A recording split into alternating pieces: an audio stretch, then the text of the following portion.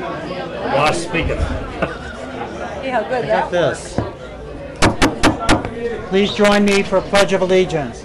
I pledge allegiance to the flag of the United States of America and to the republic for which it stands, one nation, under God, indivisible, with liberty and justice for all.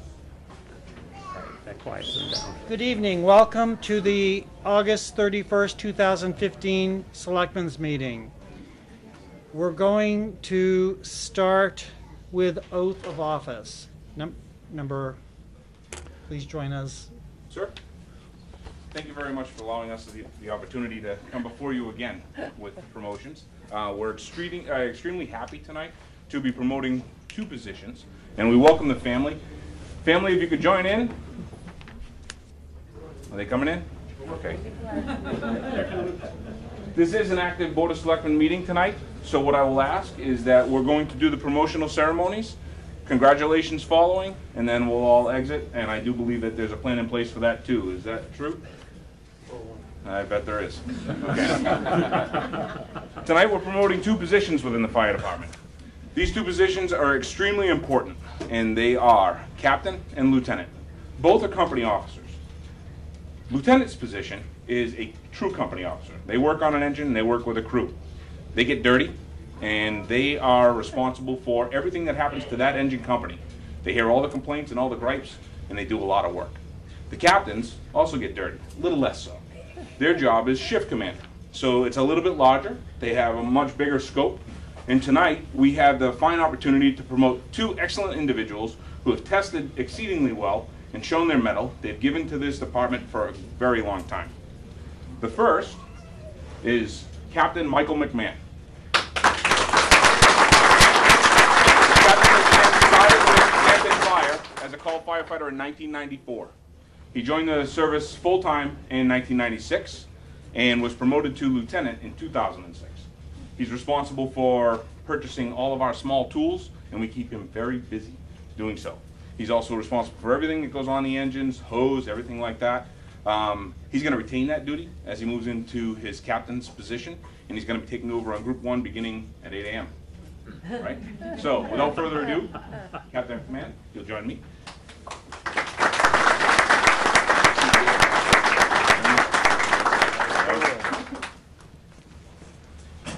From the town of Hampton in the county of Rockingham to Michael McMahon of Hampton, New Hampshire in the county of Rockingham. Whereas there is a vacancy in the office of fire captain in said town, and whereas we, the subscribers, have confidence in your ability and integrity to perform the duties of said office, we do hereby appoint you, the said Michael McMahon, as fire captain of said town. And upon your taking the oath of office and having this appointment and certificate of said oath of office recorded by the town clerk, you shall have the powers, perform the duties, and be subject to the liabilities of such office until another person shall be chosen and qualified in your stead. Given under my hand this 31st day of August 2015, Fred Welch, Town Manager. Please raise your right hand and repeat after me. I, Michael McMahon, I, Michael McMahon, do solemnly swear do solemnly swear that I will faithfully and impartially that I will faithfully and impartially discharge and perform all the duties incumbent upon me as fire captain as fire captain according to the best of my abilities, according to the best of my abilities, agreeably to the rules and regulations of this Constitution Constitution and the laws of the state of New Hampshire. and the laws of the state of New So Hampshire. help me God. So help me God. Congratulations.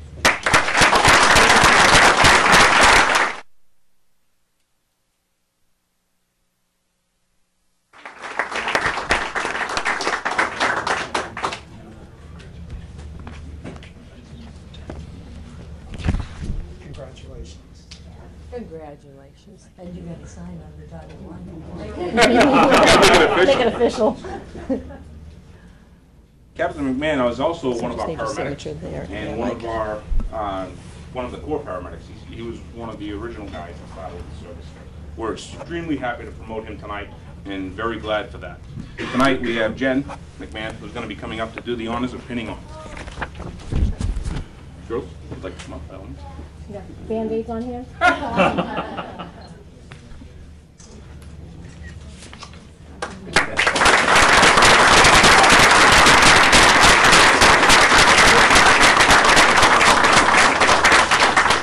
So with the promotion of a captain comes a vacant position. and that vacant position is a lieutenant. Tonight, we'll be promoting firefighter Sean Murray to the position of lieutenant. Sean Murray started as a explorer with Hampton Fire in 1987, a couple of years ago. And then he moved on to Northampton for a short time, and then saw the light, came back. He started with us again, I believe, if memory serves, Sean, that was in 1994, is that right? 95. 95, thank you. 94 is up there, 95 is here. He's been serving us since. He's been doing a lot of work on the outside on preparing for this role, and he's going to be taking over as the lieutenant on Group 3 on Saturday morning. Lieutenant Murray, please.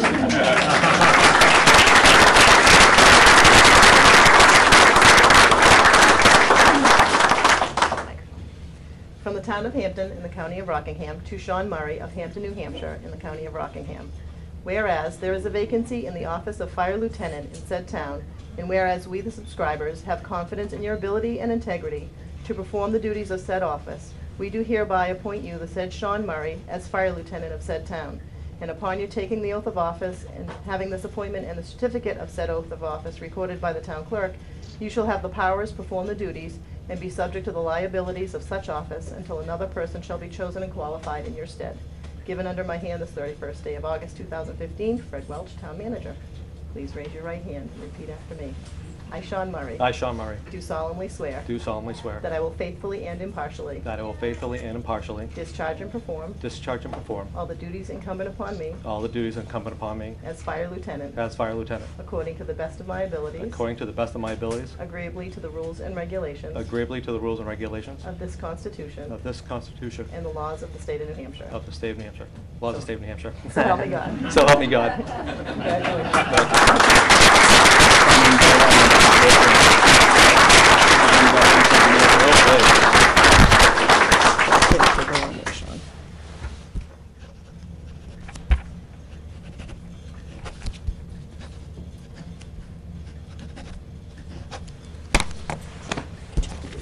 Congratulations.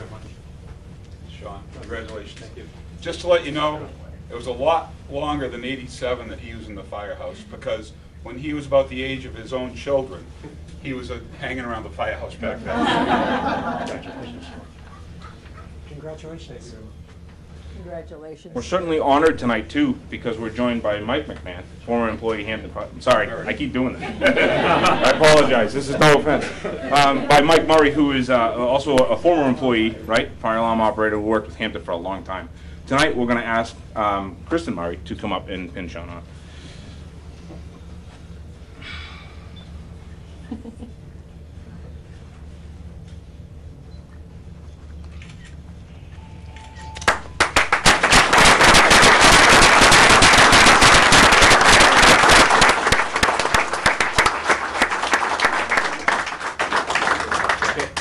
Sean, would you like to say anything? No. Okay. Man of many words.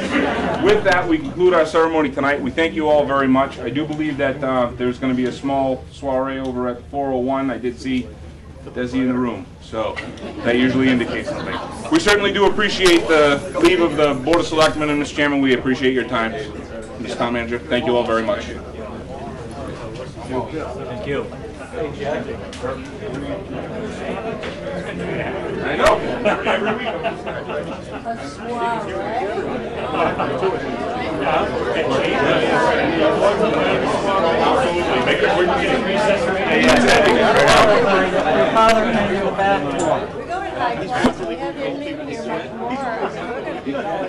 Permanent fixture.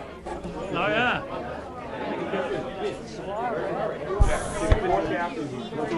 Oh, okay. That's all I can say. I always used to do this. Well, we'll take a couple.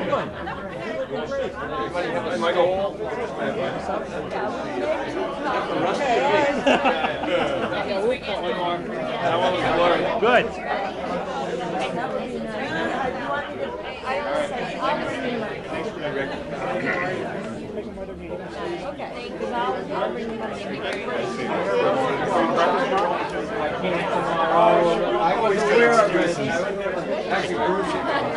that's nice to hear.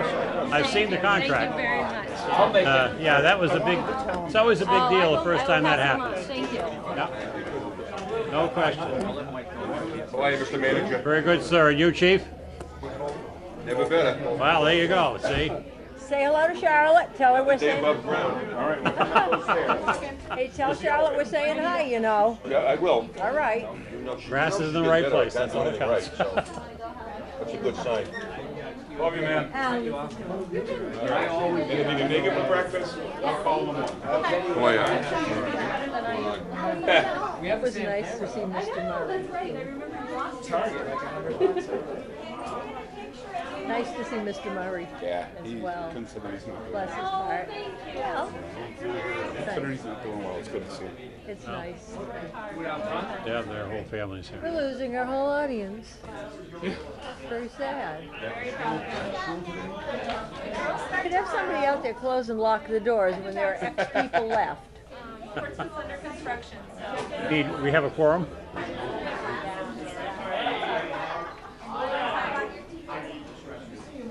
Had one in Seabrook when I first arrived, but day of the mongoose. Oh, jeez. Thank you.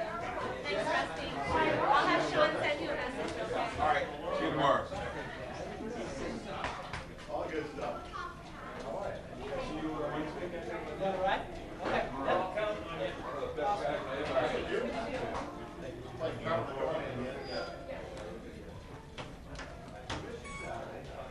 Next, we move on to RSA 41:14-A, public hearing for acquisition of land at Harris Avenue and Fellows Avenue. Mr. Welch. Mr. Chairman, there was a number of years ago a subdivision at this location at the corners of Harris Avenue and Fellows Avenue, which actually don't really touch. I've sent the board some photos of that particular location. This is to accept a piece of land that was a requirement of the subdivision for the marina. The land is very small, as you've seen from the information that I've given to you. It's less than an acre. It completes that portion of Harris Avenue to connect directly to Fellows Avenue. The town also owns a very small piece of land, which is 0.07 acres, and completes that piece, that little triangle.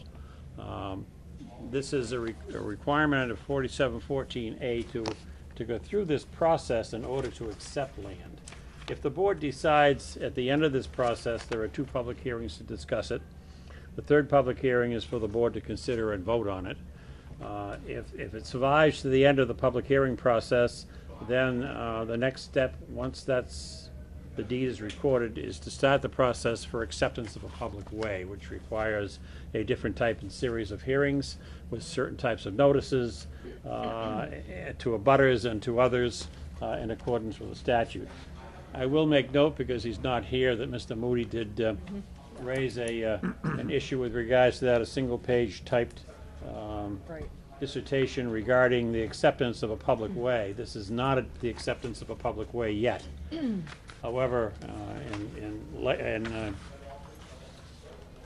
in due diligence to what he has indicated, we will be, should this land be accepted, move into a RSA 231 acceptance of a public way under the statute with proper notice, and that probably will not be for at least 2 months, perhaps longer.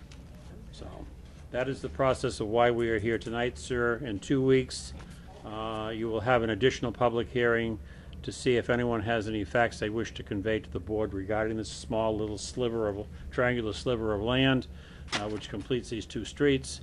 And then 2 weeks following that, you'll have an opportunity for the board to consider voting on it and maybe accepting the piece of land. It is a requirement of the subdivision, so I'll make the note that should the town decide not to accept this piece of land, then the parties may have to come back to rehearing on the subdivision. So, just so we're all square in where we are. I think that won't happen, but because this will complete and make the road whole, and we'll be off of private property as far as the connection between Fellow and Harris. This will give them their property back. That passageway has been there for many years and is dedicated now to public use. That will be forfeited should the road be accepted. And that's it, sir.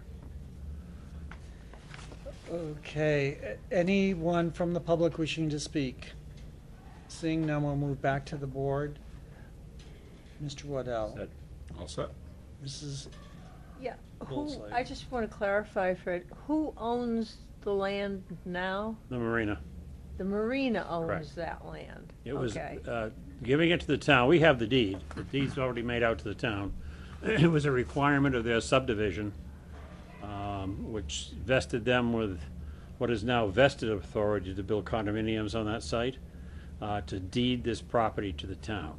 There was a deed that was found in the planning office in Yeah. one of the files, and that's what we're acting on at this point. It's been reviewed by council, and we're ready to move forward should the board decide to accept the property. So this would facilitate the requirements for building the condominium complex? Yes. Because adequate space would be needed. Has Public Works or Fire addressed the width of the road? The width of the road actually will be the widest road in the beach, Well, I don't, side street. There's, I've had the fire department examine it, This- and there's no inadequacy in the layout of the road should it be laid out. so if it's laid out, it would be what, 30 feet, 40 feet, Uh, 50 feet? Do we know? Until I do the actual engineering, I'm not gonna tell you, Okay. because I don't wanna be off by 3/10 of a foot or something. Because there seems to be a question in Mr. Moody's testimony. Will this be entered into the record, by the way, since he's not here publicly for the hearing? It But it can be, that's certainly part I of the question. suggest that we enter that into the record. Thank you. There has to be a drawn plan in order to get to the point of accepting a Right. roadway. Okay. And we're not there yet. But for purposes of the public hearing, I think it would be appropriate to It's not a problem. insert that in the record. Nothing, Mr. Chairman. Okay, so, The public just- hearing was opened at what time? at 1:15, Okay, and it's now 20 after. and we closed at 20. So, moving on to public comment. Any public comment out there? Seeing none, we'll move to announcements of community calendar. Mr. Waddell? Yes, I'd just like to just very quickly say that this was impressive, having the swearing in of the two new officers, and I'd like to, congratulate both the fire department and the police department. We've had a very busy summer down at the beach, very busy summer here in town, and we hear very few complaints, and they've done an excellent professional job, and I think we have a well-respected police and fire department, and all the citizens of the town should be proud of them.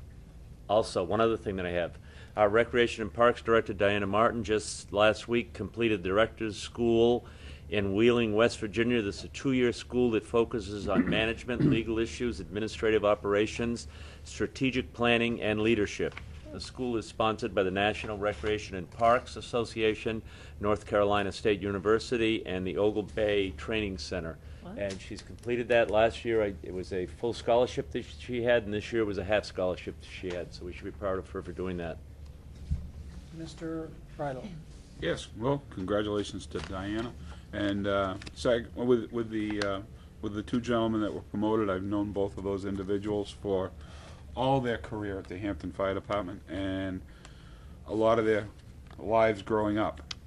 Both men are extremely dedicated to this town, to that department, and to their families, and I'm very proud of both of them. Thank you. Mrs. Wolseley? I'm sure we all are. It's always wonderful to have them in here to be sworn in. I had calls from Place Cove over the weekend. There was a dead seal on the beach on Saturday. Some official, and I have no idea who it was, I guess was taking samples to see if the seal was diseased and whatever, and she told the residents not to touch it or not to go near it. But the dead seal was still there this morning, so I had a call from a resident asking, when is someone going to come and do something about it? So I said, well, I'm not sure who you should call, so why don't you call the police department and ask them? They probably know. I did leave a message for Jamie Sullivan as well, saying, help, what do we do? In the meantime, the lady called the police department, and they said they didn't know. They recommended that she call the New England Aquarium, which she wasn't about to do long distance. But she did do some extra checking and was referred to Rye. And Rye said that the appropriate parties to take care of dead seals on the beach are the Seacoast Wildlife individuals, and their phone is 997 9448. I hope that's passed on to the police department or whoever is appropriate, because if we get other calls for dead seals on the beach, we ought to be able to respond or to get help as soon as possible. That can be a health hazard. Now, 997-9448. And I hope we don't have too many, because I feel badly for the poor seals. And I would like to remind everyone that the Hampton Historical Society is having the pig roast this Saturday. I believe it's 12 o'clock to 2:30. And it's always a big event. It's always a lot of fun. And the people work hard, and it's one of the big ways that they make the money that they need to offer the wonderful service that they do to the town.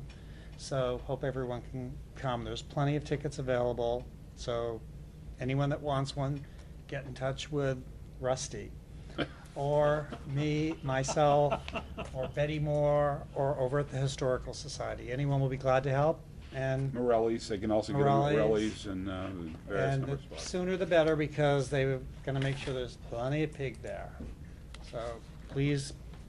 Good time had by all. Yeah. And next, we move to the consent agenda. I have a question for you. Number 1 is letter of credit for 44 and 50 Timber Swamp Road. 2 is permit to use town property. 3 is entertainment license. 4 is seafood festival sidewalk vendors. There's 4 of them. I'll make a motion, we accept the consent agenda. I'll second. Any comments? I just have a quick question. The Colonial Circle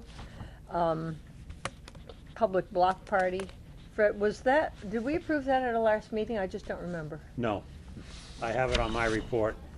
Okay, so do you need us to vote on that as well? That would be wonderful, because I'm going to bring it up and ask you to do that anyhow. Add it to the consent agenda now? Sure, Would you mind absolutely. doing that? Nope. You want me to just read it? If we can, Please. If we can put that down as number 5. This is going to be a block party, approval for a public gathering on Colonial Circle for a block party on August 26th. Right. Wait a minute. Date of event, September 20th. I found it. And I have to congratulate our administrative assistant, because she has added no open burning allowed. We found out there were some fire pits being used in block parties, and I appreciate that. So if we may add that as number 5, I'm happy to vote on the consent agenda. It's fine. All those in favor, unanimous. Moving on to appointments. Christy Pulliam, please join us at the table.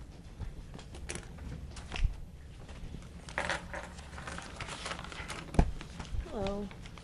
Good evening. How's it going? Good. You look very summery. Thanks. Summer's almost over, though, huh? I know, I'm sad. We hope. I'm avoiding that topic. So I'm here tonight with the July monthly financials. You guys should have received them back at the beginning of August. It's the 7th report for 2015, and the expenditure target is 58.33%. The month's total income was $675,000. Motor vehicles came in at $254,000, which is $24,000 above the month's target. Other major contributors were interest on taxes at $20,000, building permits at $34,000, departmental income at $72,000, the Rice Sewer Agreement at $22,000, parking lots at $181,000, and the real estate trust at $73,000. The expense summary, including purchase orders but without debt service, is at 58.28% of the budget, which is only $12,000 over the month's target. Some of the departments of note, under the Board of Selectmen and Town Manager, supplies and expense line are running over target. Trustees of the trust funds, their supplies and expense line is running over target. In election administration, some accounts to note are repairs and maintenance, and under voter registration, supplies and expenses. Finance, supplies and expenses is over the target. Most of that's related to the cost of the town reports. So those are absorbed at the beginning of the year. In assessing contracted services is over budget by 39,000. And motor vehicle reimbursement is over the target. Tax collection, the tax liens and instruments is over target.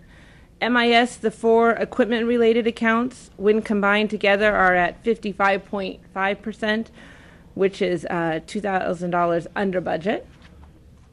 Planning board contracted services and dues is over target, and this department as a whole is now within the target. Last month they were over, so they have come back within the month's target range. General government buildings, heating fuel is 75% spent. Cemeteries, contracted services, and electric are both over target. Parking and administration, some accounts to note are water and supplies and expenses. The police department is at 54.5% overall when the open purchase orders are included. Some accounts to note are under administration, computer supplies and expenses, and replacement equipment. Under crime control and investigation, training and recruitment. Under traffic control and patrol, overtime wages, rentals and leases, vehicle maintenance, and intoxilizer. And under support services, summer coverage for full-time, vacation wages, radio maintenance, supplies and expenses. And under police stations and building, the OT wages and the heating fuel. The fire department is at 55.9% overall when you include the open purchase orders. Under fire suppression, the OT wages are over. Under communications, rentals and leases, and under fire stations and buildings is electric, water, and heating fuel. Other safety services, hydrants are now at 96.68. That's one of those ones that we make semi-annual payments, so we've made both of the payments for the hydrants for 2015. Highways and streets is over target at 76.3%. This continues to be the case from the snow removal earlier on in the year. Is still at 305%. Other accounts to note under highways and streets is administration, OT wages, rentals and leases, and supplies and expenses. And then diesel fuel and vehicle maintenance. Under cleaning and maintenance is hired equipment from summer. Also under public works and municipal sanitation is running below the target at 54.9%. And some accounts to note in this section are under administration, electric, hired equipment summer, diesel fuel. Under solid waste collection is OT wages and vehicle maintenance. Under landfill operations is groundwater monitoring. And under transfer station is OT wages, heating fuel, supplies and expenses, and screening and grinding. And let's see, under sewer treatment, the Exeter sewer agreement is over, but this is related to the annual payment being made there too, just a one-time payment. Animal control is running below target, but the OT wages are at 101%. Culture and recreation, some accounts to note here are under administration, the OT wages and the telephone, and under maintenance of parks is heating fuel. The warrant articles, the 2014 encumbrances are showing at 59% expended to date, and we're still working to clear out those purchase orders. In this Fund 24, the recreation, the beach sticker donations year to date equals $11,599, with $21,477 being granted in scholarships for kids to go to camp or do other programs. Cable Committee, the fund balance continues to run slightly above the 2014 ending balance. Private detail, Fund 26, the activity level in this account has increased now that we are in the summer season. And Fund 27, EMS, they're still making their monthly payments on the new defibrillators from that account. And then the wastewater system development charge, there were no fees collected in July. The balance was $150,000, and the board did vote to expend funds from this account at their meeting on June 27th. So after those funds were expended, it brings that down to $107,000. Also, today in your mailboxes, I put a little summary that I had worked up today in regards to year-end predictions. They're only estimates right now. I will not swear by any of them, but they're based on what we have currently spent through the end of July. August is just now ending today, so we'll probably hope we have those numbers by the end of next week for you guys. But right now we're looking to barely come out at the end of the year. $155,000 is my predicted year-end savings at this point, which is only 0.67% of the $26 million budget. So that's very, very close. So that's what I have for you guys tonight. Good news. Mr. Bridle. Yeah, as far as the figures, I mean, they are what they are. Could you, for the public, could you equate that 155,000? You know, some people may think that's a lot of money, but for their own personal budget, if that was their household budget, and that was their money on their house, how would that reflect as somebody's? Well, just like if you bring it down to like, I mean, your household budget probably wouldn't be 100,000, but just to use round numbers, that would be like having a savings of only $670 at the year end out of the $100,000.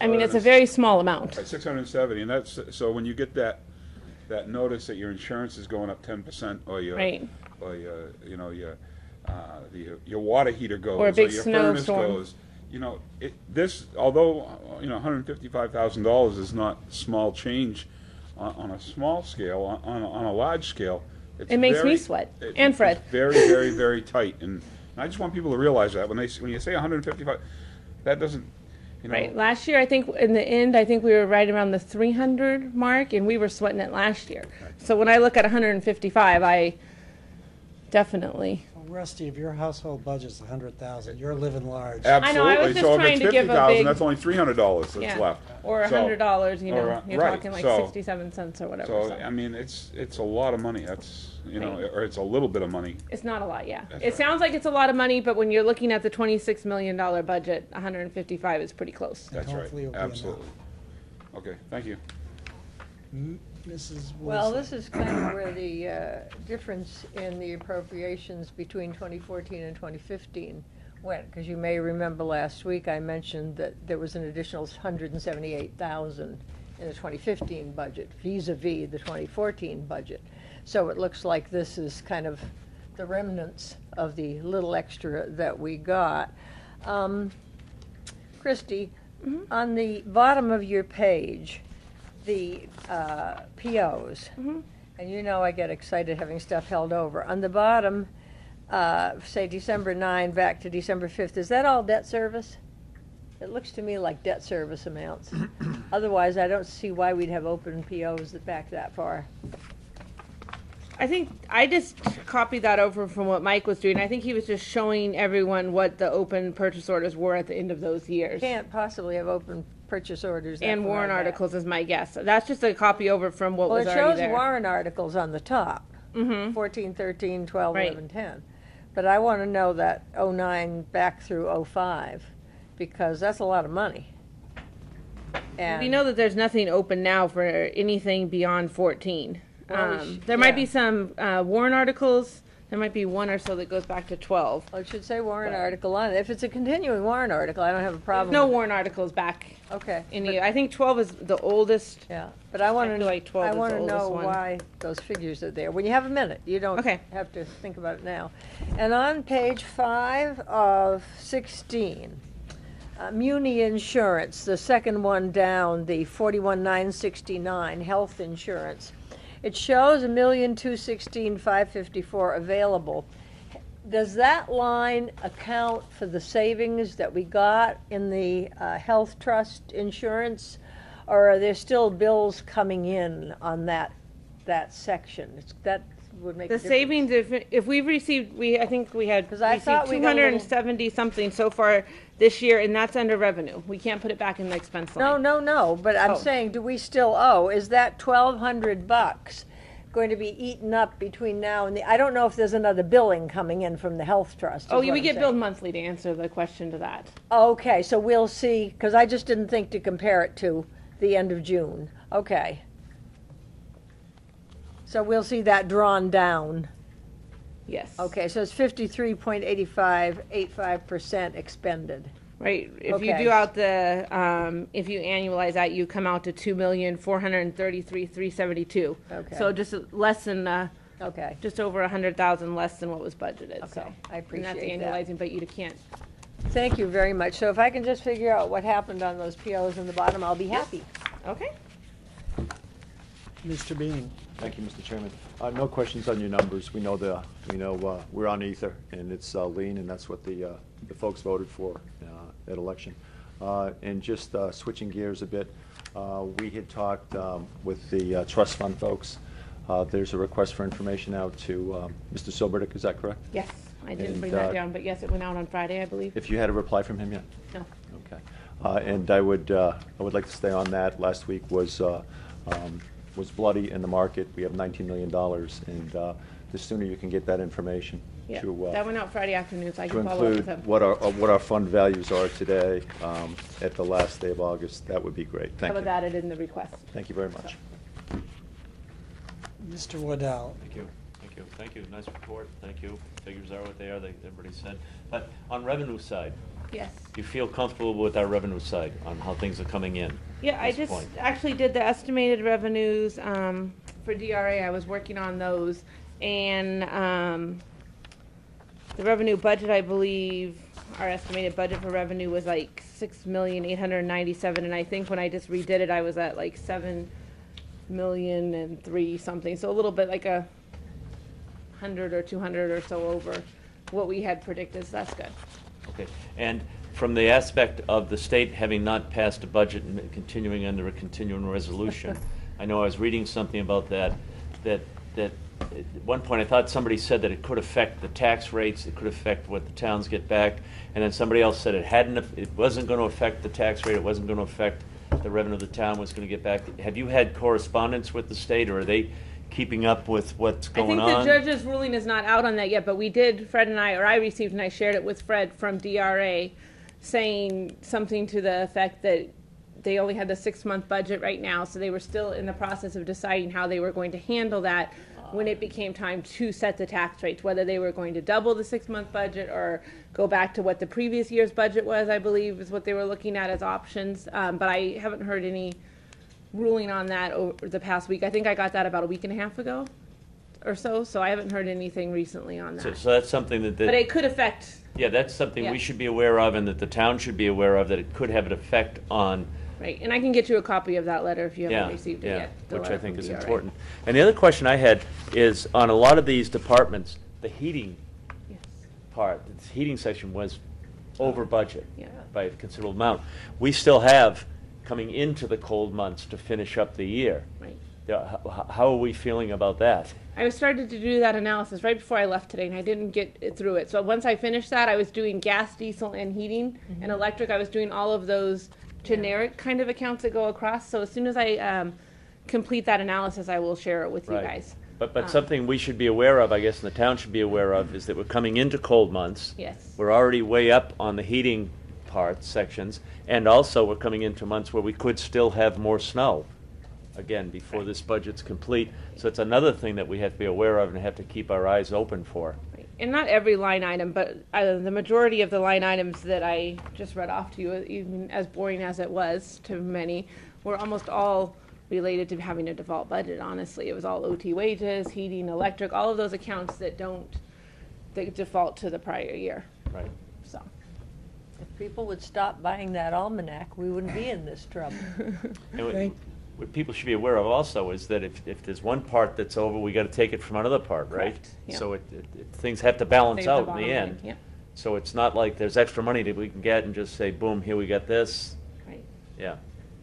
Okay. So hopefully we won't have any bad weather and everything will be Until perfect. after January 1st, right? Thank you very much. Yep. We appreciate it. Thank No you. problem. Thank you. Have a nice evening this Thanks, evening. you too. Next, we have the town manager's report. Mr. Welch? Mr. Chairman, members of the board, a couple of things in addition to the report, and I'll start off with those. I received a plethora of communications from Hampton Falls and from our good senator and DOT. And you'll remember the request for a turnaround where they're doing the construction out there. And we realize that won't happen for a couple of years because the construction's going to take till 2018 to finish. DOT has promised that they will put that turnaround in, which I think is a monumental thing. So That will give both Hampton Falls and Hampton the ability to turn vehicles around, emergency vehicles and responses out there. So that's valuable to us and to them as well. I received a request from CASA, which is the court-appointed specialists and advocates for children, requesting that we appropriate $500 to them. They are not on our list of organizations to donate to. In the past, the board's position has been that we get one that's not currently on the list, that they have to petition in order to get on the list. And given the fact that there was a few changes that you made last year, I just want to make sure that that's in fact what we're still doing. Because I'm prepared to send them a letter saying you need to petition. Okay. I agree. I didn't hear anything to the contrary. I would say absolutely yes. Make sure that they get a hold of.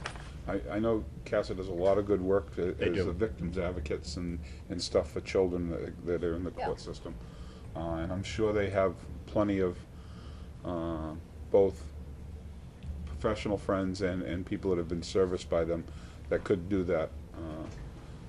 Could easily get a warrant article. So. Well, I don't think there's any question about that. They did, just in Hampton alone, Rockingham County alone, they did 159 children served, 82 volunteers, 58,000 miles traveled, and $7,300 hours of volunteer service for children, just in Rockingham County. So we're part of that process, and I think it's a valuable process for us. Absolutely. It takes away part of our responsibility to appropriate funds for police and welfare and some of the other services that we give. So, all right, I'll make sure that goes out, and if they have a problem, to get in touch with me. We also received a letter from Preston Real Estate, from Bob Preston, wanting the selectmen to sponsor an article prohibiting certain activities that took place at the beach a couple Saturdays ago. I just kind of wanted to bring that up simply because the law says we can only do what the state allows us to do, and the state law says that what happened at the beach a couple of weeks ago was completely legal, so therefore we have no authority whatsoever to enact an ordinance. My understanding is that there's going to be a bill put in the legislature to prohibit that activity, and I hope when that bill goes in that it provides impetus for and grants the towns permission to enact ordinances, so that just not on the beach, not on state property, but anywhere in the town. Well, we'll see what happens. If the authority's there, at least it will be something that we can work on. I have received a letter from the State Department of Environmental Services. They are going to reissue our groundwater monitoring permit for the landfill. That's good news. The bad news is that they have enlarged the area, which means that there will be 4 individuals who will have items regarding that landfill put on their deeds by law, by federal and state law. So that's going to be coming, and we'll give special notice to those folks so they know what's going on. It appears that the Port Authority, for some strange reason, is about to reach an agreement to remove the boat known as the guest list, or the uninvited guest as I refer to it, from the marsh at the end of Tuttle Avenue. I may go down and applaud myself as they get this done, if they actually get it done, but I don't have Don't get on the boat. I don't have a lot of hope this is going to happen quite quickly. So, and that's it, Mr. Chairman. I heard that the estimated amount of money to take it out of there is over $30,000, so they probably aren't going to do it. It's quite expensive. Yeah, 30 or 35,000. Mr. Bridle, other comments? Should we send a letter to our senator and a letter to our state reps? I was hoping the board would say that. About the topless issue. Send it to them, because obviously we can't do anything about it. They're the ones that have to do it to make enabling legislation so that we can do that. And I would encourage either our senator or our state reps to sponsor some sort of legislation so that makes it enabling legislation so that we are able to do that in the town of Hampton. I'm sure we're not the only town. I'm sure there's many other towns that are going to have this issue over the next months and stuff. So I would encourage that we send a letter to them requesting that they pursue this. I'd be more than happy to do that. And what I didn't mention was that since this is not a violation of state law, the state parks can't pass a regulation against it either. Because it doesn't violate the law, so they can't make something violate the law the legislature hasn't made as a violation itself, so. So I'd be happy to send that if the board directs me to do Well, so. we'll poll all of the people as we go if they want to do it, send a Okay. letter or not. The other question, a quick question I had was, how long do utility companies have to take out telephone poles once they've replaced them? It's been Hill Road. a taxing issue for 30 years or so. Can we tax them for having double poles? No, because they're not being used for carrying the lines. That's the problem. But we can request that they I think that's something we should send a letter to them too. Diligence to do it. There's been some in town that have been there for 5 or more years. Yeah. That they've had a double pole, and people have that in the front of their houses and their property, and it's enough's enough. I'd be happy to do that. So we'll poll on that question also. Okay. Okay, Mrs. Woolsey. You think 50 years from now, the legislature might tackle that proposal? It's possible. I have no problem with sending a letter. I'm not holding my breath on the results. Any other questions? I have other things, but not for the manager's Okay, report. and how did you want him to, I said I don't have send- any problem with sending the letter. I just Okay. don't have any great Which hopes letter? There's for- 2 letters. What's the other letter? The About electric the- poles. Oh, the pole's fine, no big deal. Yeah. But the beach situation, don't hold your breath. I'm not going to. We can write 5 or 10 letters Mhm. for all the good it'll do. Mr. Bean. I have no questions on the manager's report regarding the ungodly event at the beach. There's 2 sides to that coin. If you criminalize the activity, there's more press, then there's arrest, then you have to take these people that do what they do into your custody. They become a problem. The state police will not do it. It will be the town that does it. The incident was a grotesque failure. It's dispiriting to normal human beings at the beach. And I think if you criminalize it, you only serve their purpose. And I think if you ignore them, they go away. So that's my position. I think our legislators from Hampton have much more pressing needs in terms of revenue, in terms of rooms and meals, in terms of monetary stimulus to this town than to lower the bar to those knuckleheads that were at the beach. Thank you. And I'll Mr. take both Waddell. sides of the argument. Yeah. I'll agree with Oh, it's- Phil on if you ignore them, they go away, and if you criminalize it, it makes it worse. But I also will take the side of the argument that if we have prominent business people down at the beach, like Senator Preston, asking for our help, that we should do that we should respect their opinions, and sending a letter is fine. I would go along with sending a letter. Any other questions or? But the the report no, not right off the Buy top. that boat. A boating type. Oh, the boat? Yeah. Well, I think that's ridiculous. I have no clue why they just can't pull it out there and sink it. I mean, there's so Talking many about places the they do that. I state. have no clue why they can't just burn it. It's foolishness. Mr. Chairman? But Yeah. that's that. One quick follow-up. I am given to understand by some members of the public that there are handsome men running around down at the beach without their shirts on. And I don't know if you're going to ask Fred to include that in the, Well, they were also, I don't know if they were handsome, but walking around with bikinis and bikini bottoms on too the same day, top and bottom. Well, I would recommend you include that in the letter as well. Mr. Chairman. Unfortunately, I'm with Mr. Bean because I think the more attention you pay to it, the worse it becomes. You're right. You're right. Well, do whatever you think is suitable. So it sounds like you have consensus. Yes, sir. Okay. Moving on to old business, the Hampton Falls Fire Dispatch Agreement renewal. Mr. Bridle. No, I think we have the paperwork, and I think all it needs now is your signature. Mrs. Woolsey. I asked, I think it was last week, about the restoring the ramp at the North Beach Place Cove area for handicapped individuals. Well, this is on the What? Hampton Falls Dispatch. Yeah, that's what we're on No, now. I thought you said, No. other. No, Okay, Hampton not on the Falls Hampton Fire Falls dispatch, that's Agreement fine. Renewal. That's fine. Mr. I thought we did that. Bean, I'm with Rusty. Mr. Waddell, I'm with Rusty and Phil. Didn't we and vote I'm for with that? Rusty. So sign it. So sign it. He needs to sign an official letter. Yeah. Thank you, we appreciate that. Thank you, sir. Now, old business, Mr. Bridle, I'm all set. Mrs. Woolsey. Yes, on the ramp at, and you said that we couldn't get the permits from the DES and whatever. I had a lengthy conversation with Senator Stiles yesterday, and one of the things we discussed was the ramp, and she said she's going to try going to DES in our behalf and see if something can be done, because I said, you said they ignore you and block you out every time you ask, so Well, maybe. we asked, we didn't file for a permit. Yeah. What we did is we asked if we could renew it because the ramp was there before, and the answer was no, which leads me to, the only conclusion I have is that we need to spend money on engineering. We need to have an professional engineering plan drawn.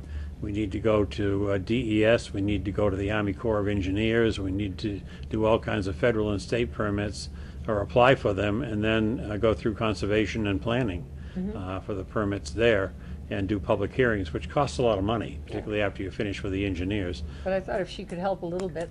Yeah, well, anything that anybody could do to help is a great idea. Yep.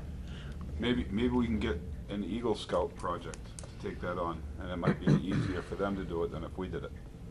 Might be. And that might be a way to go about it. You never know. And I'm sure they're always looking for good projects, so. They are. Any other old business?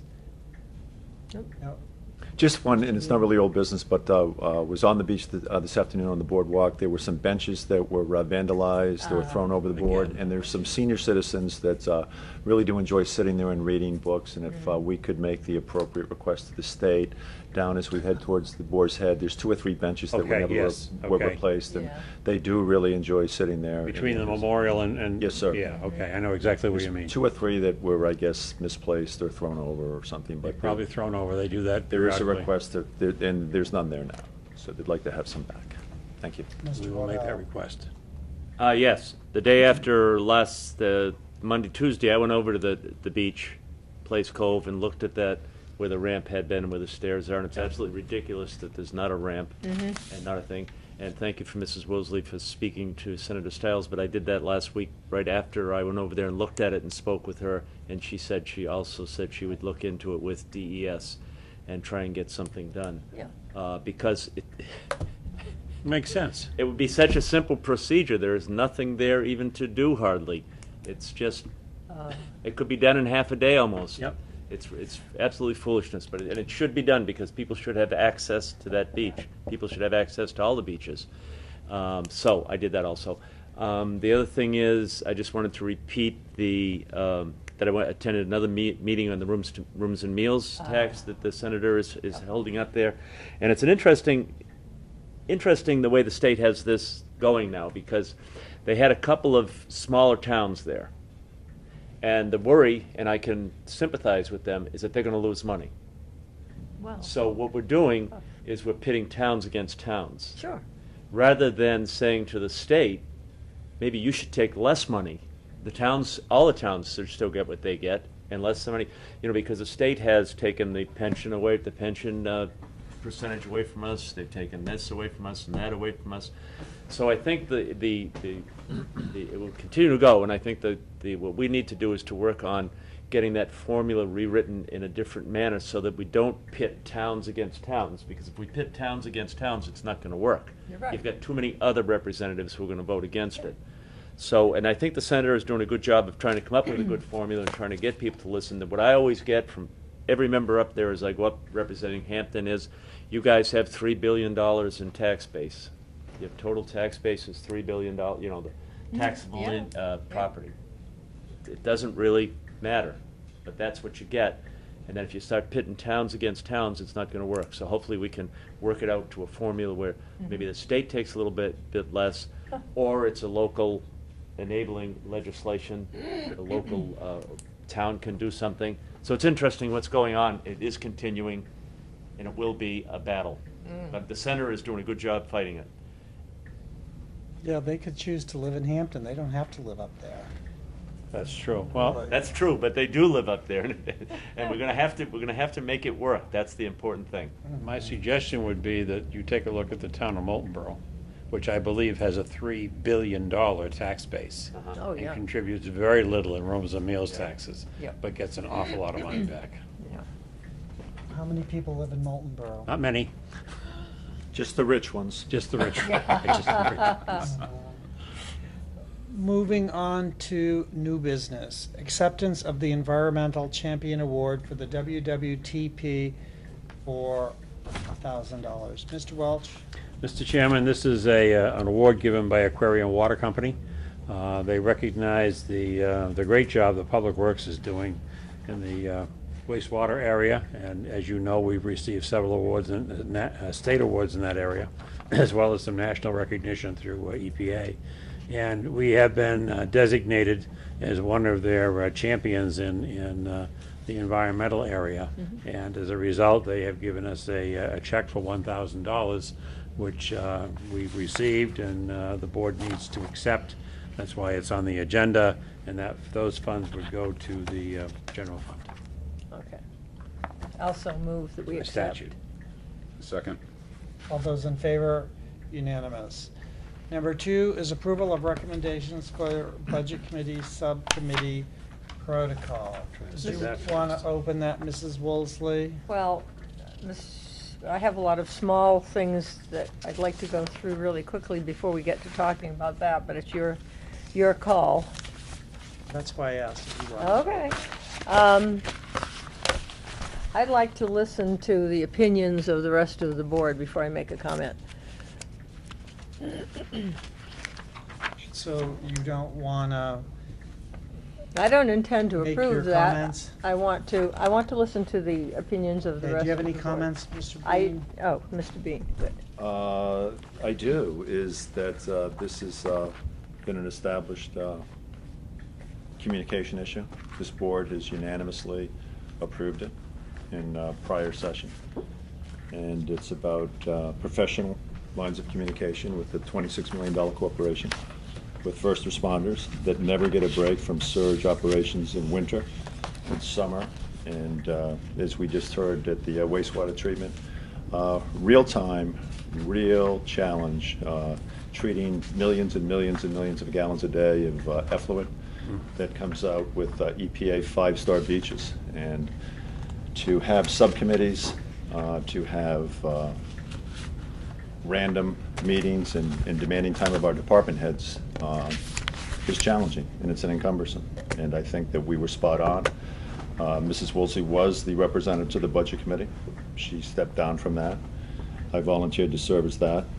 I made the board's position clear to the Budget Committee at my first meeting last summer, and said nothing more than what the board had already approved.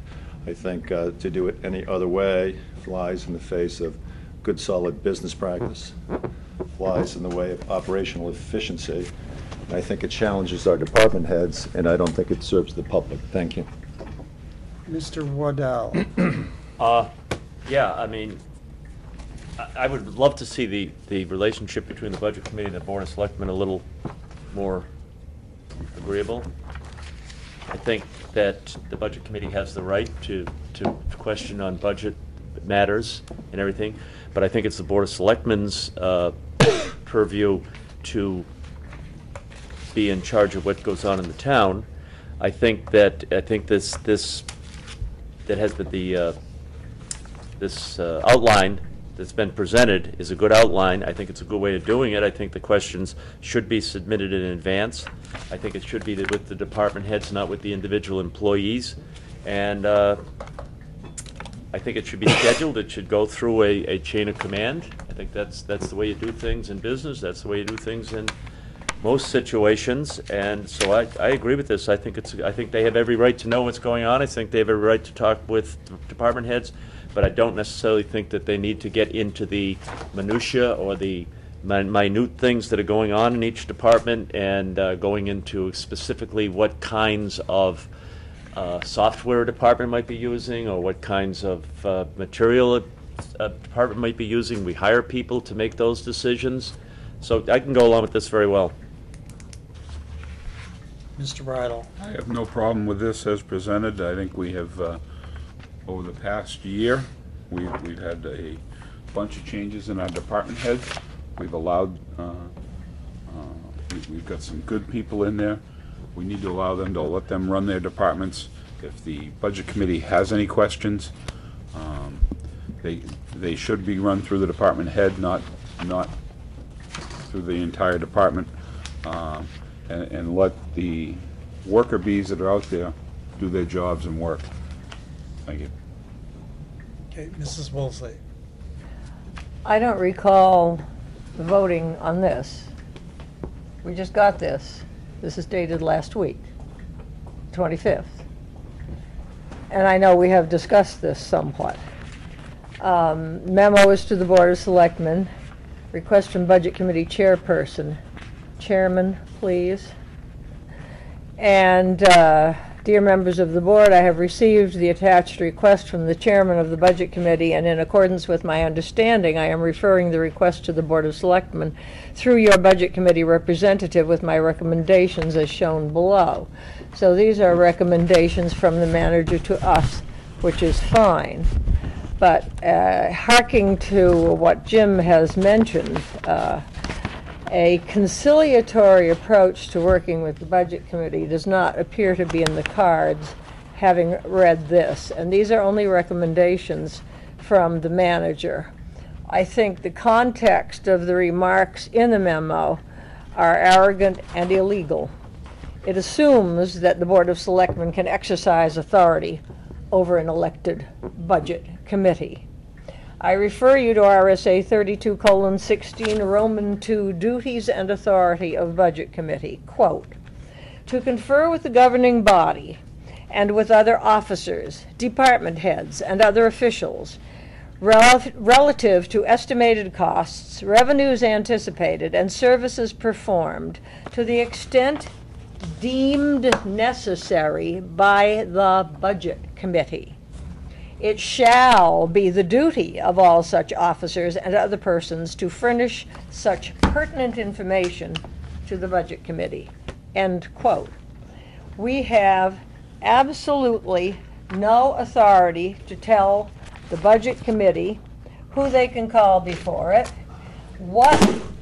whether they take minutes or post minutes. They are subject to RSA 91A, just as we are. If they're not posting their minutes, if they're not posting agendas, that's their problem, they're responsible, and they are bound by 91A just as we are. I think it's insulting to tell them what we think they should be doing. It's none of our business. Number 4, the subcommittee meeting as scheduled will be attended only by the department head. Departmental personnel, employees will not be in attendance. Hello? To confer with the governing body and with other officers, department heads, and other officials relative to estimated costs, etc. The Budget Committee can call in the janitor from the police department if they choose. They can call in anyone per the statute. Number 5, public participation will not be allowed by the subcommittee. Who the devil are we to tell the Municipal Budget Committee that their subcommittee cannot allow public participation? They probably wouldn't, but it's none of our business. There's no stipulation in the statutes as to the functioning of the Budget Committee. If you read RSA 32, and I have read RSA 32 for many years due to my experience, it doesn't tell them how many meetings to have. It doesn't tell them what topics there should be. All it tells them is to get the job done, abide by the RSA 32:16 Roman II, and it gives deadlines for when their reports have to be submitted. They have to have their reports, they have to have their budget figures completed by certain dates to coincide with the deliberative sessions and the elections and all that stuff. I think this is extremely offensive. I think we have no right to interfere with the Budget Committee. I noticed that apparently the chairman of the Budget Committee submitted a request for some figures on conservation at the end of last week. And supposedly, there's not been any response to her request yet, but I understand that information was sent to Mr. Bean. And he is the representative. But the representative to any committee needs to communicate with us. I Pardon me, hope. just for a second, just a point of order. I was not included in the initial request. Well, I had understood that there was Well, I'm just telling information you that provided to you. that's what you said is incorrect. But any representative, and that includes the precinct commissioners, the school board members, is a facilitator and is there to provide communication between whatever committee they're sitting on and this committee. I have a problem as one member of this board with not being notified, I think, at all or in a timely fashion. For example, the fire department promotions. I don't hear anything about that. Yeah, or that's no, not what we're no. talking Well, yes, about. we are, because we're talking about communication. But let me That get. has nothing to do with Okay. this. Let me get to budget the- committee Please thing. finish your Let me get to the rant. bottom. We have the right to demand full disclosure of any issues relating to the board, but I think it's up to us to keep our nose out of the business of the Municipal Budget Committee. The taxpayers, in their wisdom in 1954, voted to come under the Municipal Budget Act. This is a legally constituted committee. It is not an advisory committee. I strongly advise this board to keep our fingers out of the operation of the Budget Committee. They will stand or fall on their own. We will provide them as we must by law, any information they require. They'll run their subcommittees however they run them, and they have had subcommittees in the past, and the onus is on them. If they don't do their job right, let them stand up and take the punishment. Okay, But I think this we is got not, your point, this and is let's not give someone our else business. a chance to talk. Not our business. Mr. Welch, Mr. Chairman? would you like to respond to some of what she said? Well, the Municipal Budget Committee has the right to appoint subcommittees. They have the right to do any of that because they are a legally constituted board or commission under the general laws of the state. However, they don't have the power to bring employees in and question them. This is not the Hoover Commission. This is not the McCarthy hearings. This is the Budget Committee, and it specifically excludes employees in the definition. So, and that's one of the reasons we wanted it excluded, because we'd had a previous committee formed by the selectmen where members of the Budget Committee were present, and those employees, because they felt so insulted, get up and left, and that committee was dissolved, and it had to deal with the very issue that we're talking about here. I don't care if there's a subcommittee. That doesn't bother me. But they need to follow the rules, and I'm going to be right up front and very candid. If they don't post a notice, the employees won't show up, department head or otherwise, because it's not a lawful meeting. And I won't hesitate at all to go to the county attorney if that's going to be the case, and we're going to put pressure on here. This needs to be done properly, and so far it hasn't been done properly. We have demands, demands, demands, demands, demands, and we don't have anything but demands. We're trying to set a basis upon which everybody can operate on a flat surface, because the law says that's the way it's supposed to be. And if this board appoints a committee and they decide to hold a meeting, then that meeting has to be noticed. It has to be posted. It has to be conducted in accordance with the law. Minutes have to be taken. They have to be posted once they're taken, and they have to be accepted by some manner, whether it's by the subcommittee, and I would assume it would be, and then finally by the Budget Committee itself, or by the selectmen, depending on how the selectmen feel about the committee they appoint. There's nothing here that violates the statute. Absolutely nothing. I helped write it. I think I have a pretty good idea of what the statute does. The Budget Committee is not the Hoover Commission. They do not have unlimited and unfretted power to do anything they want. They have the right to look at the expenditures of the town, which is we're anxious to give them. But we're anxious to give them in a setting that's neutral to them and neutral to us. That isn't done by some public participation. This is a schedule of the Budget Committee, and I was told by the chairman very emphatically, it's a meeting strictly between the Budget Committee subcommittee and the department heads, or whoever the selectmen select. And that's what I'm trying to emphasize here. I'm not trying to go beyond that. That's what I was told. That's what I put in. And I have to bring some sort of a recommendation forward to the Board of Selectmen.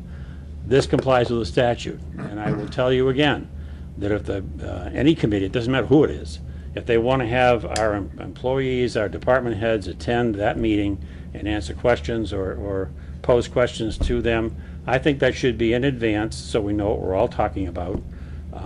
The Budget Committee has already said that they would do that with written questions, which they gave to our department heads prior to the meetings.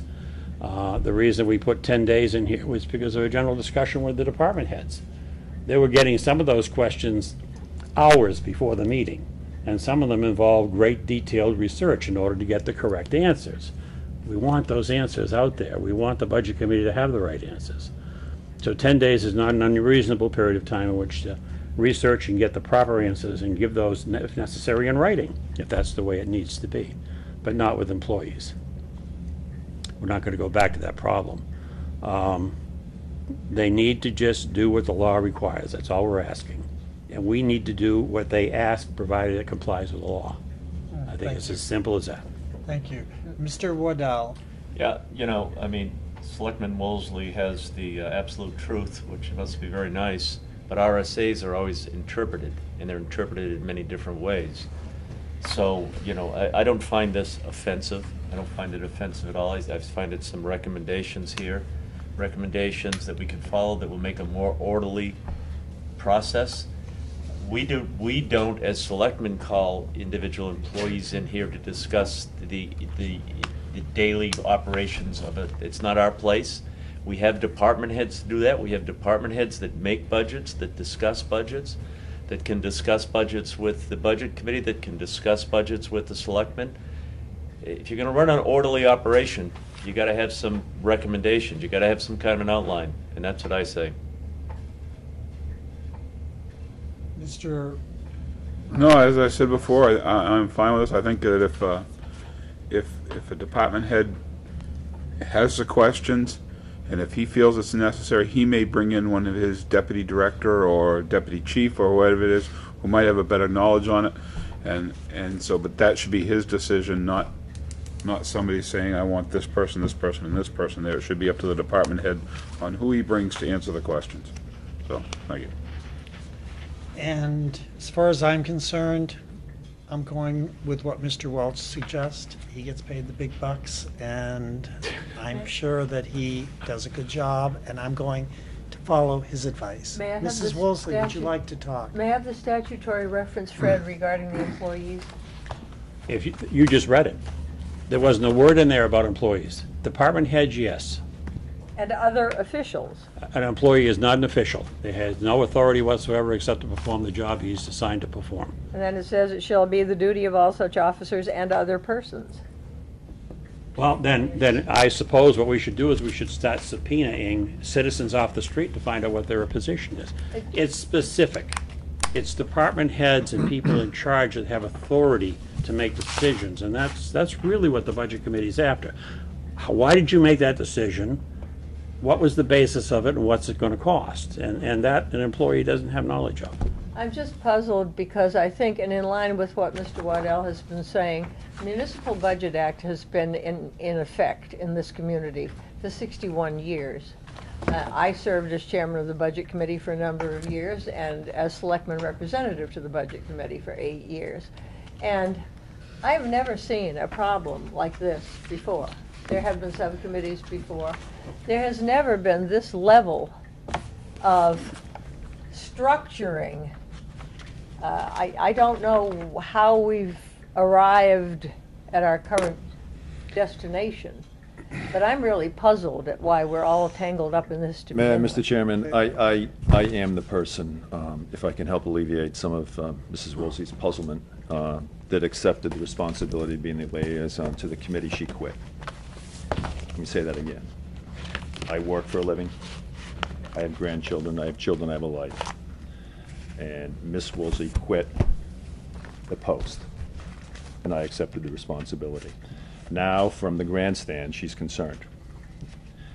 We have done nothing more here through Mr. Welch's correspondence in his outline and structure of communications than to free up information and to formalize and make more transparent and make more readily available the quality of the information, the preparedness of our department heads, and the preparation and information that's granted to the Budget Committee. Just as people have the right to go down and do what they did a couple of days ago or last weekend at the beach, everyone has rights. Everyone can assert their rights under the law.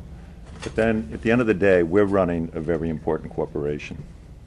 And if we all assert our rights and what we're entitled to do and what we can do to who, with who, when we want, whenever we want, pandemonium breaks out and we become very ineffective. These lines of communication that we have established are the standard operating procedures for first responder organizations, a very important gun club that I used to belong to, a very important boat club that I used to belong to, a very important first responder outfit that Rusty used to belong to, a very important education platform that Mr. Waddell dedicated his life to, a very important series of government posts that Mr. Welch has served in your business practice, and your esteemed decades of service in this town. So there really is no problem. The information is free-flowing. The Budget Committee is served better by this, and our townspeople are served better by this. There is no offense. There is no problem. This is strictly professional-grade staff communications. Thank you. Okay. We started with you, didn't we? I'm set. Oh, you're set. Okay. Well, we're going to move on to closing comments. There's no And- motion on the table, is there? Wait a minute. I'm sorry. We do need a motion. I am sorry. So moved. So moved. And I'll a second second. it. All those in favor? And I'm against? 4-1. Now, moving on to closing Whoop, comment. whoop, whoop, whoop. Or We're- other new business. I'm sorry. Okay. You sound like you must have something good. I What have a would you little like list. to talk about? Little list. We'll start with you. I've mentioned that in this wonderful state, apparently picks up the waste from other state parks, but has not been doing that for Hampton. I know Mr. Bean has been very concerned over the years, and I share his concern about what the state is not doing for the town of Hampton. Nancy told me yesterday, Fred, that apparently you can find, I asked the NHMA, but they couldn't seem to get it, that there's a manager's site that you have the ability to go on, and you should be able to determine what state parks. I think there are 32 state parks and historic sites. See what state parks, in what towns where state parks are located. Right. Yep. Is the state disposing of the waste, or is the state expecting the town to assist them in disposing of the waste? I think it would help, because when we get to budget discussions, I'm going to seriously ask if we can consider to ask the state to no longer deposit their waste through the town of Hampton. We can certainly ask. I can tell you that the one town I'm familiar with where I was a selectman in New Hampshire, the state insisted that the town take care of all the trash. And in fact, when the facility was closed, they brought it up, opened the facility, and put it in the facility without the town's permission. So, I mean, there are times when they're brazen, and there are times when they're friendly. I Just hark back depends on to the the beach situation. waste. Remember the beach rakings? Yes, It's up, yeah. but not to bore you further. So if you don't mind, if you have a minute to No, look I'll at be happy to do that. May we have, please, an updated phone contact list and an updated employee list? Because we've had a number of changes being made recently. Not drop everything on the floor, but in a reasonable time frame. I would appreciate having updated lists. I'll ask the departments for their normal lists. Okay. And I've had a complaint on Boston Avenue and in that area about construction noise. Apparently there's been something being constructed. I don't dare go down near there because I'd get stuck in the traffic forever. But I understand there's construction going, and the neighbors in the area are going crazy because, you know, come and rent from us for your wonderful summer vacation, and they said the noise and the uproar has been terrible. I don't know if there's anything we can do about it, but I just want you to know that I am getting complaints there. They should, let me just say, because I think it's important. If people have a complaint with regards to noise, and take a look at the ordinance, it's on the line, it's online. If that noise occurs other than during the permitted hours, they should call the police department immediately. Right. Because the police will go down and shut it down. That's their function. If it's during permitted hours, there's absolutely nothing we can do about it. Stuck. We're stuck with it, yeah. That's sad, because I felt can be. badly for them. You gave us a copy of the cable contract, current contract? Yes, ma'am. I have never been so bored in my entire life. You should have been Reading around for through. the 7 years it took to read it. God bless us all. Because I think I was all, I didn't know what to think when I got done reading it. I'll try reading it again, but I have no idea how much use I will be in making suggestions for what we do, because that's an awful exercise to go through. It is. Aquarian's award check, you said general fund. By law, it has to go to the general fund. Okay. And I have to say that the reason that Senator Stiles and I were talking yesterday was because I called her after reading the Seacoast Sunday.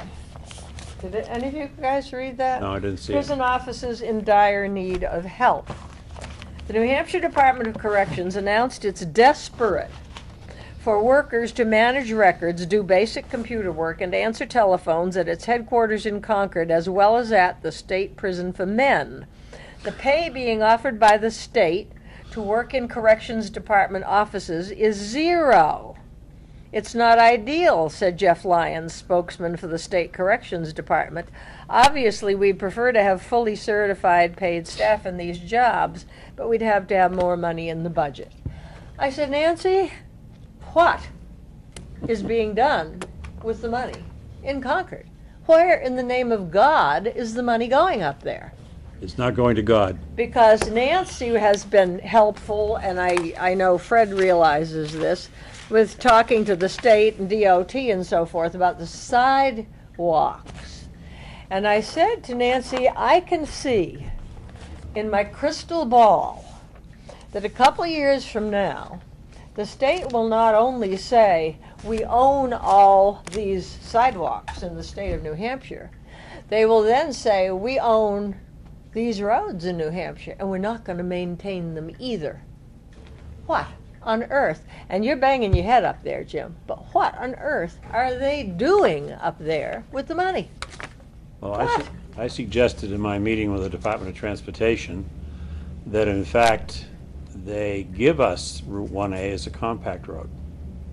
Not till after they've done the Well, drainage, so Rick isn't floating away. The reason I said that was because the state law says, and the Supreme Court has ruled, that if they give the road to the town, they have to completely rebuild it at their expense to state specifications. In your dreams. Well, but that's the law. And we don't have to accept it if they don't do it. So they're spending the money in things other than where they need to be spent. I mean, that is one of the most. We have more committees in the Congress. Look at Well, they're going to have to spend some more money because they've got El Chapo's cousin in jail up there for 16 years. Oh, Where that's is going to be money expensive. that. I just like somebody to tell me what they're Mr. spending Wardell? it on. Upset. The only question I had was for the manager, and Sir. that was that letter from Mr. Davis. Oh, about yes. The dead-end signs. Yes. I have inquired of Public Works, and my suggestion was, instead of just putting 2 dead-end signs up, Yeah. that we put a sign underneath it, no turnaround. Oh, good. Good. Okay. Because just putting a dead-end sign up, people feel they can drive down the road and they can turn around anywhere. Right. So, but if you put a sign up saying no turnaround at the end of the road, they have a Okay. problem. Yeah. So that sounds, Yeah, that was our solution to it. that sounds like a great Oh, solution, so. Mr. Chairman, one more Thank you. quick point. I had to go to Stratham today, so I was on the Exeter Road since we discussed the problems Yep. last week. Right. Nice job at least showing where the center line will be and the cones on the side. Right. I was a little horrified when I was coming back on the south side of the road because a lot of the driveway hookups have been accomplished, the paving at the end of the driveway where everything was chewed up. But those driveways on the south side, they get pretty severe wrangles, they always have. Sound had. like that, yeah. Other comments, Mr. But nice job. Dean, No, sir. Mr. Waddell? Fine. Motion to adjourn. Okay, Thank you, I know sir. closing comments. I would just like to poll the board here, because it's been 2 years now, we've had all the same members of this board. Everybody's got to learn a little of how things work, and I think by now everyone's feeling very comfortable. Mr. Waddell, are you comfortable with the way the board, with what's happening here at the Board of Selectmen? Yes. Mr. Bridle? Absolutely. And Mrs. Woolsey? I'd like to see better communication. I understand 91A, but I think even if I got a message, have Christina call and say, hey, fire department is promoting so-and-so next Monday night, or just the thing, or send an email saying, do not respond, but we're doing this. So are you happy with the direction of the board? Well, I would be happier if I felt better And informed. Mr. Bean? Mr. Chairman, I have served on what is now your board. This is my 4th year, and during my tenure, however brief it is, it's never run better, and thank you for your leadership. Thank you. Well, I only question because I've seen a lot of cooperation, and, you know, there are times when there seems to be that there aren't as much cooperation, you know, particularly here at the Budget Committee, but to be truthful, I don't really see anything new with what's happening at the Budget Committee.